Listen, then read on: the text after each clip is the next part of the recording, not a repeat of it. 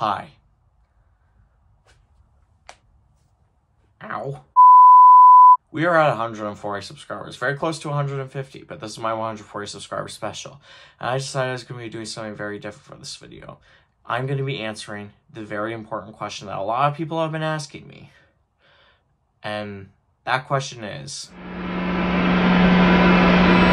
what the fuck are my favorite comic books? So, all my comic books in my collection are pretty much my faves, but I chose some of my top ones that I put on this list. A few of these are 90s comics, and a couple of them are fairly recent.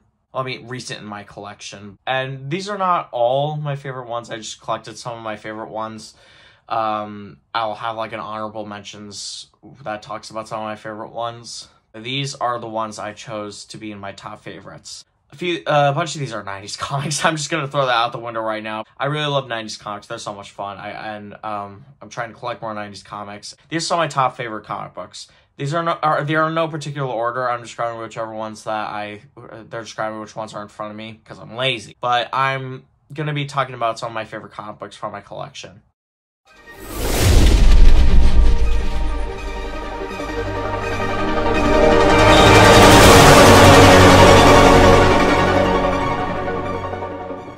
So, starting off with number one, we have The Silver Surfer by Stan Lee, which contains all of the original 18 issues of The Silver Surfer, written by Stan Lee and illustrated by Sal Buscema. And one of them was illustrated by Jack Kirby, one of them, issue number 18, that was illustrated by Jack Kirby, where Silver Surfer meets the Inhumans. This is fun because I didn't have many Stan Lee comic books. The only other Stan Lee comic book I have is my Invincible Iron Man Omnibus Volume 1.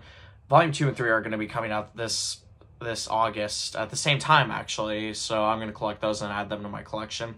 Your lightsabers will make a fine addition to my collection. But I'm really excited to read those, but I wonder if they're going to continue on with more of The Silver Surfer, because I love this book.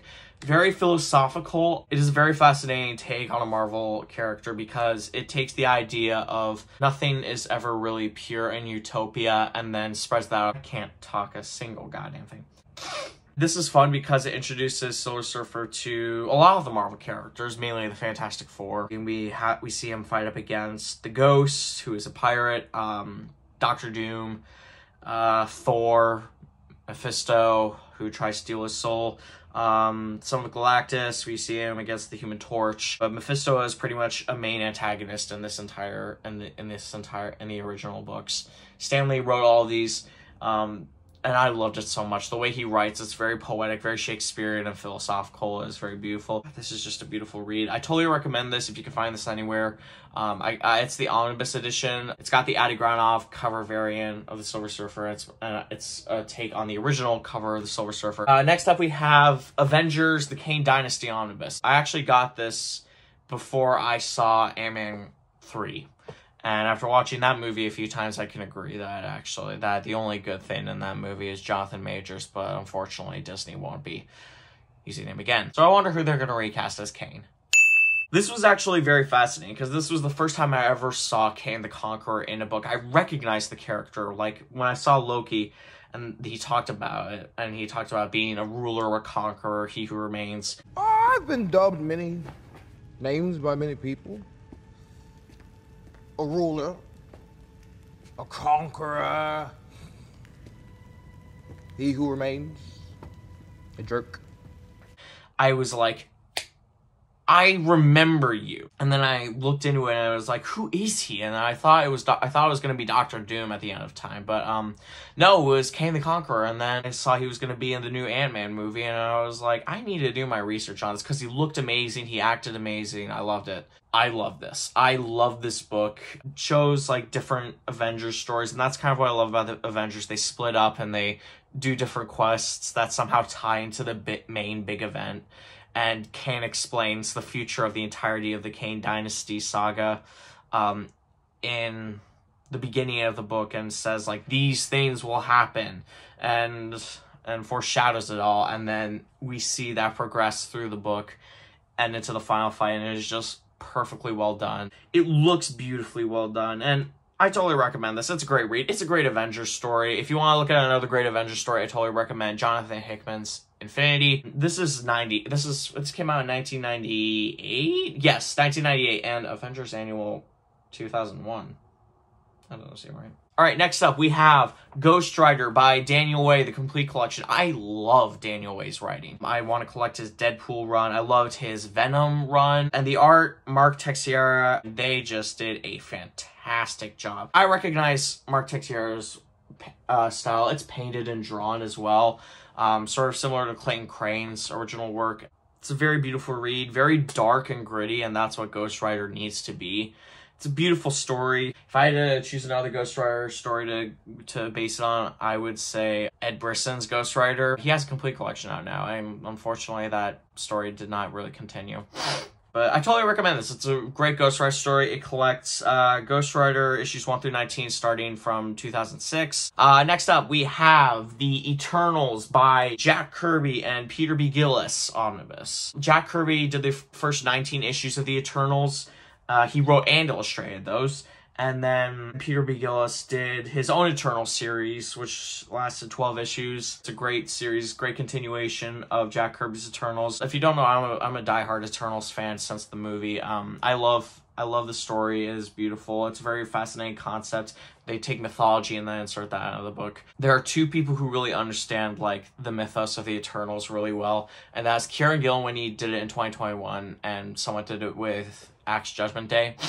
Guys, it's allergy season, so I'm really dying right now. But the other person who I feel like understood the mythos for the Eternals is Neil Gaiman. When he did his run of Eternals, it was just beautifully done.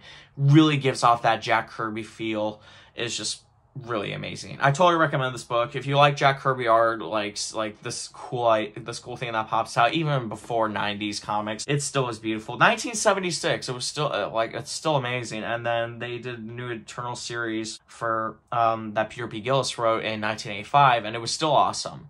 All right, next up we have Iron Man Extremis. This is the best Iron Man. I have a lot of great Iron Man stories, but like, if I had to choose like as a #1 story, I would definitely choose Iron Man Extremis as #1 because this literally was some of the inspiration for the 3 Iron Man movies.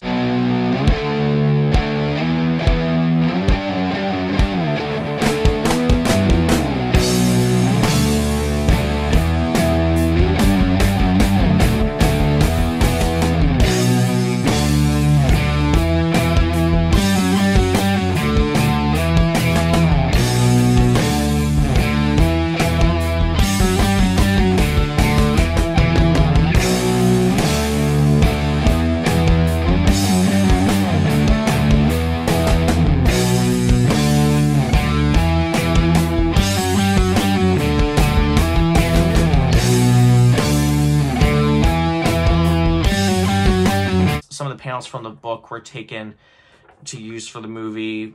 Even some of the designs, they even had the artist Adi Granov for this book do the concept art for the movie, and now he's actually a concept artist over at Marvel. It's just a beautiful read, great storytelling. Warren Ellis, Adi Granov, just a beautiful art style. Like, here's something like it contains a lot of my favorite Iron Man cover arts that Adi Granov did.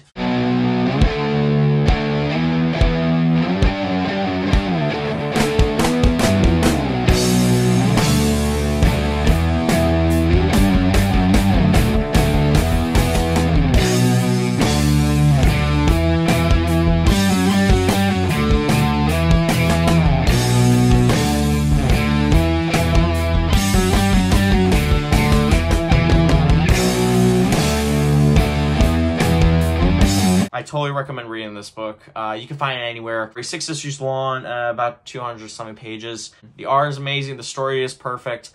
Go read it. If you want a great Iron Man story, definitely start reading this because it also has some explanation of his origins. If you want to do like classic Iron Man stuff, go with Stan Lee's. If you want like modern retelling of the origins, going for Iron Man Season 1. If you want to go for modern age, go for Matt Fraction, Salvador Larroca's Iron Man, or Dan Slott's Iron Man. Those are some really great stories. All right, next up was actually the first Marvel omnibus I ever got. If you harken back to the early days of my comic book channel, it's still there.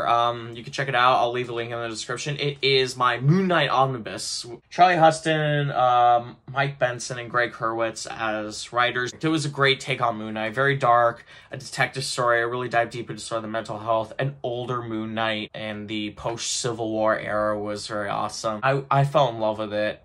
I fell in love with it instantly. Great ending. Ends with the Daredevil Shadowland, his 3 issues of it for Moon Knight Shadowland. And Khonshu plays a very pivotal role in this book. Starts off and he's just great in it. I love it. And we see all the great characters. It was a new take on a character. If I had to do a Moon Knight fan film, I would definitely do this. He's just beautiful. I totally recommend it. Next up is the movie tie-in comic to the Flash movie. I love the movie and I love this book. It's a great way of like introducing like out with the old and in with the new, with like the original suit that we see in Justice League and the Snyder Cut, and then going into the new suit, the new suit we see in the movie. I love this book and I love the movie. I love Ezra Miller and I want to see them as Flash in the DCU because they did a good job. I want to see more. This is my favorite panel in the book when he runs on water. It is just awesome. When he's fighting Tar Pit, it is just amazing. If you want to see the movie, go check it out. It's on HBO Max. You can buy it as well. This is another one of my favorite comic covers where he's moving so fast and like everything else is, all the action is going on behind him and he's just butt naked trying to get out of the suit. I totally recommend it. And then watch the movie after you see this. It is great. All right, next up, we got Alan Moore and Dave Gibbons' Watchmen. This is the first Alan Moore story I've read, and one of the first DC graphic novels I actually got. It's a great story. I already did my review on it. You already know my opinion on it. It is just beautifully well done. I totally recommend it. The art is amazing. Story building is excellent. Characters, very interesting. It is amazing. Very beautiful. My allergies are going to kill me. I totally recommend it. You can find it on Amazon or your local bookstore. It is just perfect. If you want to go into like DC graphic novels, read that first. They don't really go into like it's not the same universe as like Flash, Superman, Batman, etc. It's its own side universe. They do tie the universes together with DC Rebirth. All right, so next up we have one of the first graphic novels I got. It is Paul Jenkins and Jay Lee's Inhumans. This is a perfect story all the way through. This is the greatest thing I have ever seen in my life! This is amazing! The art is consistent. The story is beautifully built. It keeps you guessing. The characters are very in-depth. And it is just amazing. And you really feel for every character. I'm an Inhumans fan. If they ever wanted to do an Inhumans movie, I recommend doing it after the Fantastic Four. So I introduce the Inhumans through that movie. And then do this. Like, do a completely comic accurate movie of this book. Because this is just a perfect story to introduce the Inhumans in. And keep Anson Mount as Black Bolt. The dude is perfect. Even if, like, you're new to the Inhumans, like, this book explains, like, some of the origins and some of the world building about Attilan, Black Bolt, the royal family. It was great. I totally recommend it. Following up into the 90s is Todd McFarlane's Spawn. This, again, was one of the first books I read. And unfortunately, this book accidentally got some water splashed on it, and same with Compendium number 2 and 3. I might have to replace them. Todd McFarlane did the first, like, 25 issues, I think, and then Greg Capullo took over on the illustration, but Todd McFarlane still wrote it. Still took over for, like, a bunch of the story, and Spawn is just a beautifully written character. Very different from the original superhero type. Undead. Came back for love. It was very fascinating. I totally recommend it. Very dark. Image Comics. I didn't know what to think about the character. I recognized the character, but I never knew his name, and his name was Spawn. And yeah, it was just perfectly well done, and I fell in love with the book instantly. I fell in love with the character. I'm on Compendium number 5. Compendium number 6 is going to come out soon. It's just a beautiful book. It is just amazing all the way through. Like, all the books are really well done. I totally recommend, if you're going into Spawn, definitely collect all the compendiums. It is just a masterpiece. I totally recommend it.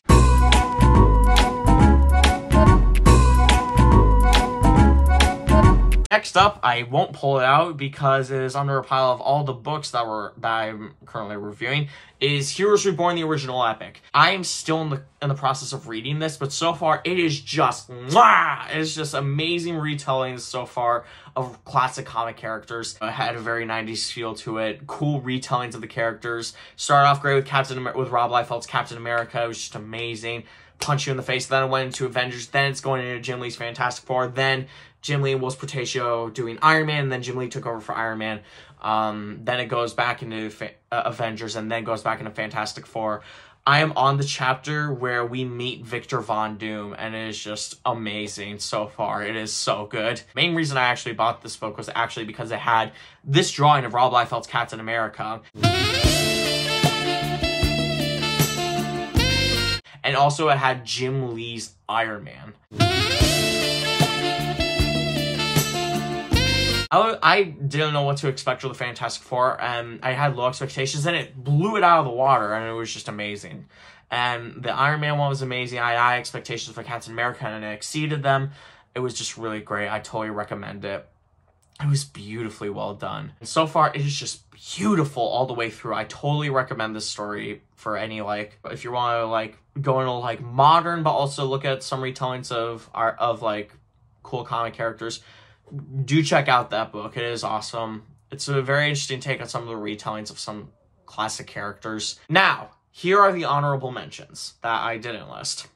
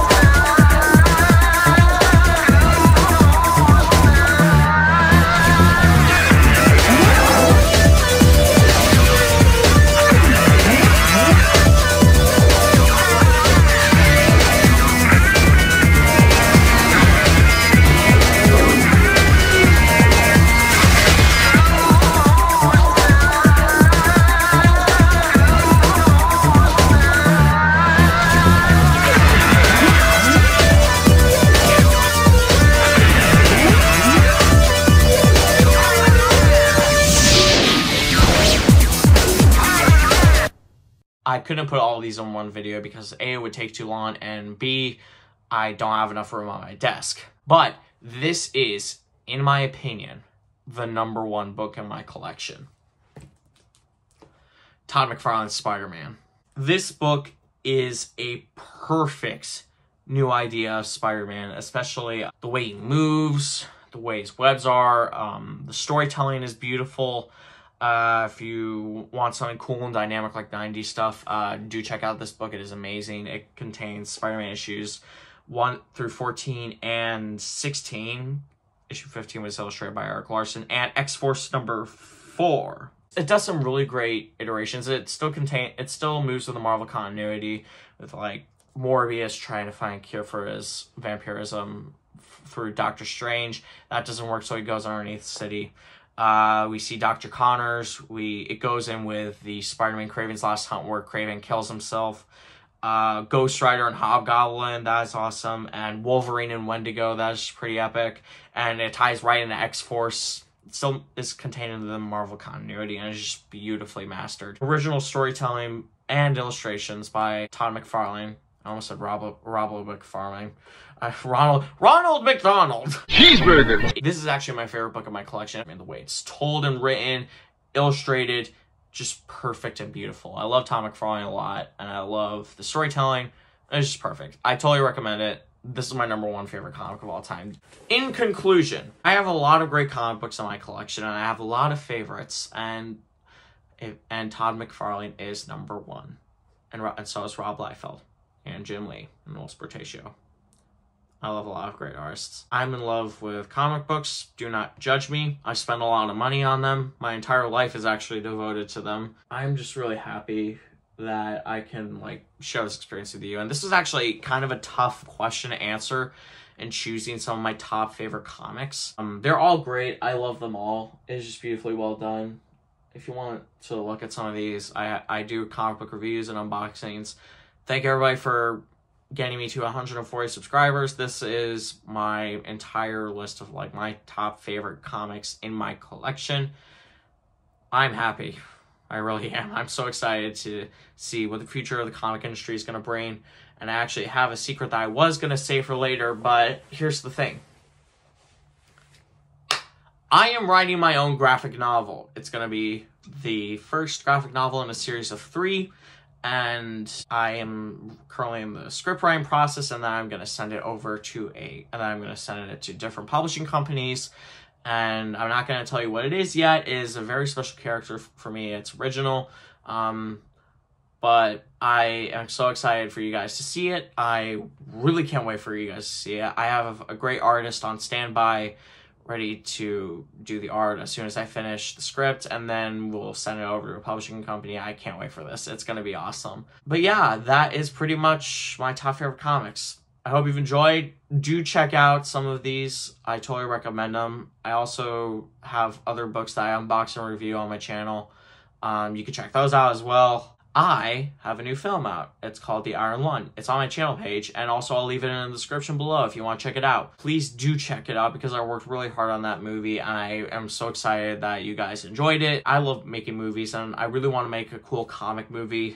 I want to go into like comic book movies and then make my own movies as well. Let me know what you guys think of the video in the description down below. If you have any ideas for what you want me to do next for comic book unboxings and reviews, please also let me know in the comments down below. Please do subscribe to this channel. It would really help out a major ton. And I can't wait to see what I will bring you in the future and what you guys will see.